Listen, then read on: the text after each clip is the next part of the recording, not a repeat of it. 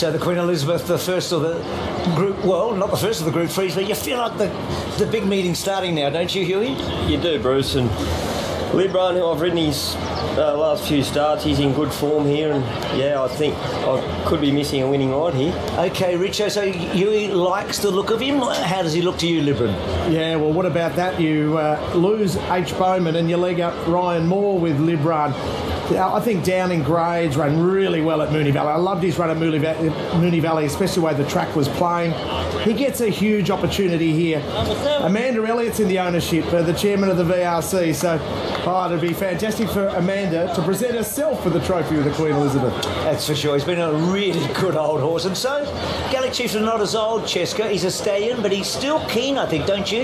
Yeah, I think he's still keen. He's a really honest, giving horse. And if you look at his form, all the right races, he was fourth in a Herbert Power. He ran okay in the Caulfield Cup, fourth in the Lexus last week to Prince of Arran. He was 3 lengths behind Prince of Arran off similar-ish weight. So at this level, he should really be competitive. And he's the kind of horse that you'd love to own because he just gives his all. And since he's been with Darren Weir, he's strengthened up. He's got a nice shine on his coat, and he's a tick for me.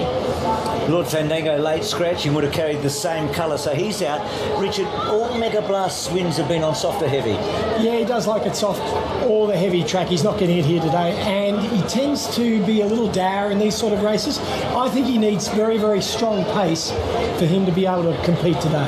Cheska, I'm fascinated with Casterton. Now, he was favoured in a race that Finch won 3 starts ago. So Finch was super, I thought, in the Cup. So how does he line up with Finch? Yeah, well, go through his French form. You can definitely make a case for Casterton. And then he's had 1 start here in the Geelong Cup. And I watched that race carefully. He got too far back when the winner placed horses were on the speed. And late when he got out, he came with a good rattle. He's got the blinkers on today. Chris Waller's elected to try and sharpen him up a bit. He is sweating up a bit, but he's a lovely stamp of a horse. I think he's a good chance, actually. I think he represents some decent value, and I have to have him in the mix. Rich, I reckon the only query with Jemay, how does he back up? Because it's a quick backup. How does he look to you to the eye? And it is interesting, isn't it? Because only 2 runners backing up from the Lexus, whereas 5 of the last 11 winners of this race have come through the Lexus. So traditionally, the horses that do back up run really well. And that Prince of Arran form's outstanding. The other thing about Jarmay that's outstanding is his Flemington record. He seems to really relish it here, and he'll run really well. Interesting runner is Northwest Passage, who also is the other horse that comes through the Lexus. Now, the blinkers go on.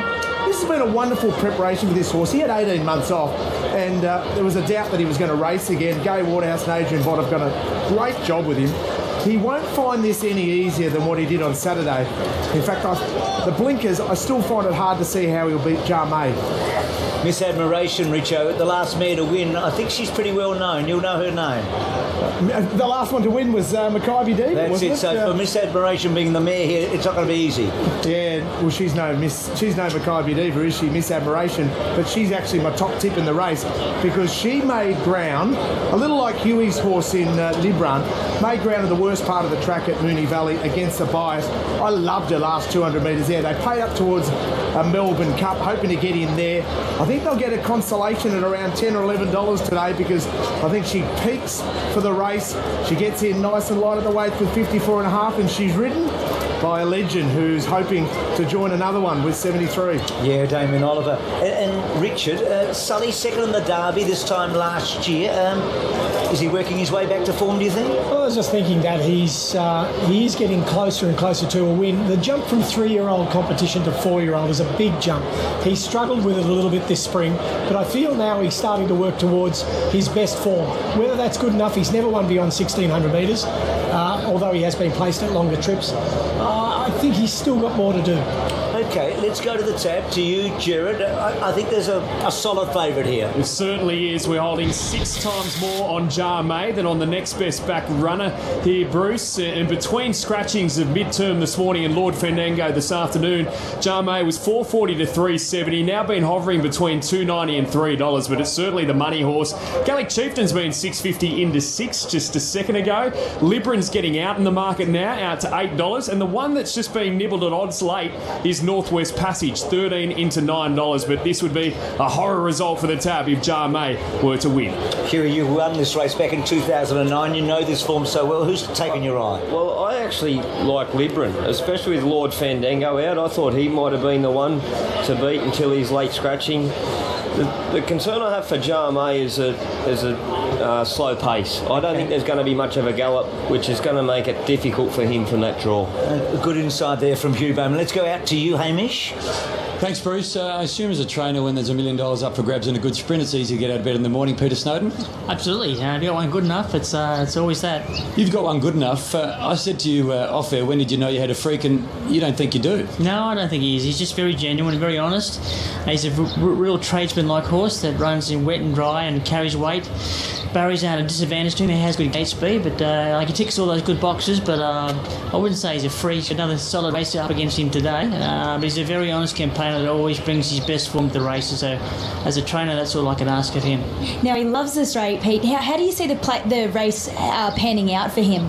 I think that we're all looking towards him to lead, but we don't have to lead. There is quite a bit of speed in the race. We're going to be very mindful. Our first intention yesterday was to get the outside, clear them quickly and get across the outside, but walking the track this morning, I don't think it's going to be that big an advantage today as it was on Tuesday and Thursday. Has dried out quite a bit more. I think we'll probably go for the crown down the middle, and we'll definitely rate him for the first part of the race because there's some very good finishes here. So we're very mindful of not going too hard too early. And you've got the best jockey back on board, Kieran McAvoy. I thought he was to the last race, but look, no, he's riding in great form. He knows the horse really well, and hopefully they get it right today. Were you confident on Everest Day? I was. As confident as you can be, similar to today, without showing respect for every other run of the race. They're in there because they're the best around, and same as the case today with a bit more ice cream on top. There's a couple of European horses there. But it's a great race, but I wouldn't swap my bloke for anything. Good luck today. Appreciate it. Thank you. Pete Snowden, trainer of Redzel.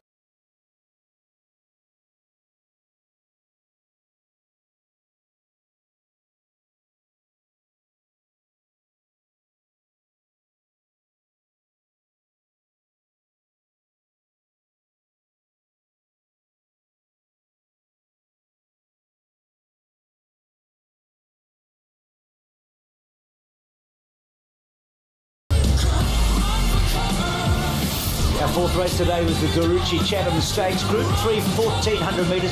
Used to be the feeder into the big mile on the last day, but it's all changed around. There was at a cracking pace around 122 and a little bit of change. Dream Force showed a whole lot of ticker under Damien Lane for John Thompson. It was a competitive race, which he turned 5 consecutive placings for him. He's just a beauty, we know that. And for John, first winner for the week since 2012 when Nikita won the Coolmore Stud. He's a terrific trainer, has only the one runner today, and he goes home a happy man after the Darucci Chatham.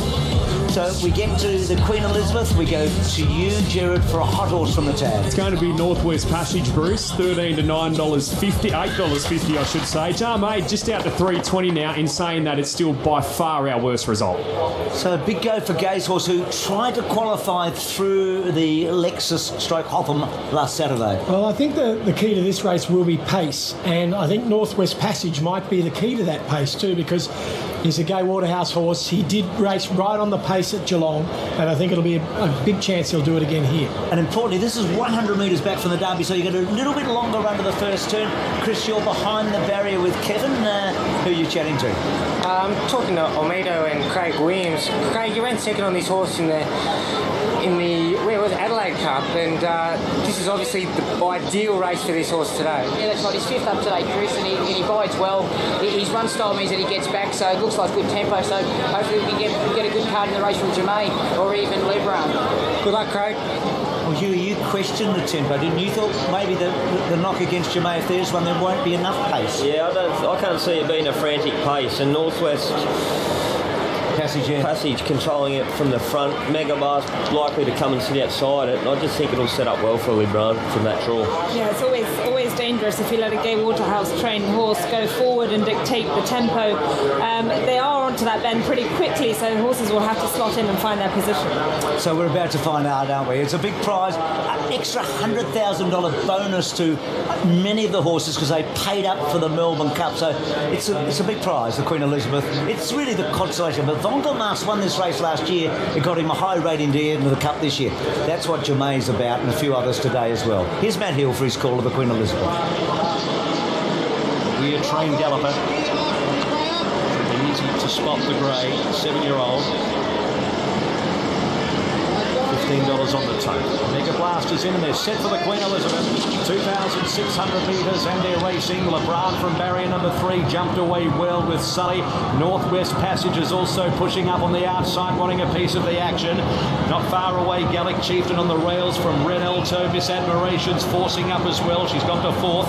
Then came behind those horses Casterton, Jarme, Mega Blast, Ormito, and 2 lengths away Sir Isaac Newton. So they leave the straight with 2,200 metres to run. And Northwest Passage is the leader by about a length and a half to Sully. Miss Admiration continues on a wide run 3 deep to force a bit more pace, and they were followed next in the field by Gallic Chieftain on the rails from LeBron. 2.5 lengths away then is Red Alto, Jarme. Back in the field Casterton, Ormito, Mega Blast, and Sir Isaac Newton is at the back of the field. Northwest Passage is the leader in the Queen Elizabeth by about a length and 3/4 Miss Admiration. They were followed by Sully third the outside. Next is Gallic Chieftain, a length and a half away LeBron, who settles on the outside of Jarme, and they're not going hard. Red Alto the outside of Ormito past the 1,600 metres. Casterton third last, and then Sir Isaac Newton wanting to pull, and about a length and a half away to Mega Blast with the head carried low at the end. Heading towards the 1,400 metres, and the leader is Northwest Passage by a length and a half Miss Admiration. A length away third is Gallic Chieftain, 4th is Sully. Then came Jarme, who's tucked away on the inside of LeBron, a length Ormito.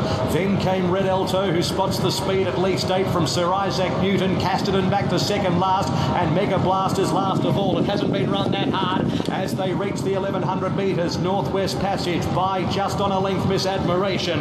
They were followed in third by Gallic Chieftain from Sully up the 1,000. Jarme on the inside of LeBron. 2 lengths Ormito, Red Alto, and they were followed by Sir Isaac Newton, who's pulled pretty hard, then Casterton, and at the end is Mega Blast. 800 metres out. Northwest Passage being rated to a nicety. 3/4 of a length Miss Admiration. Then Sully, who's about to ease out 3 deep. Gallic Chieftain the inside. LeBron out wider. Jarme and the blue jacket about to get going. 4 or 5 off the lead from Ormito. Then Red Alto. Mega Blast to the outside from Sir Isaac Newton. Around the turn of the 450. Northwest Passage sprints up by a length and a half Miss Admiration. Jarme's got the run from Gallic Chieftain. Then LeBron and Casterton down the outside. Northwest Passage is wayward. Sully moves up on the outside of Jarme. They're stride for stride at the 200. It's Jarme about a half length in front of Sully and Casterton. Sully lifting. Sully takes Jarme with 100 to go. Sully, Jarme's fighting back.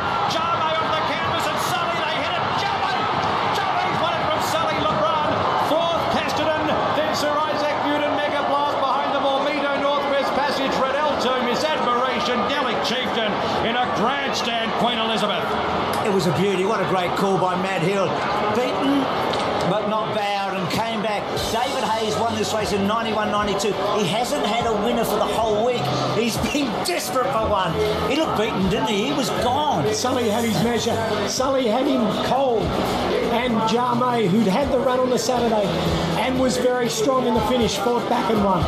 And what makes the victory even sweeter for David Hayes and Connections is that he was one of the horses in the race eligible for the extra $100,000 bonus, having missed out on the run in the Melbourne Cup. They desperately wanted to run in the Melbourne Cup, but he wasn't able to get his position. And here, it's called a consolation race, and they put on that bonus for this very reason, and he's a deserved winner.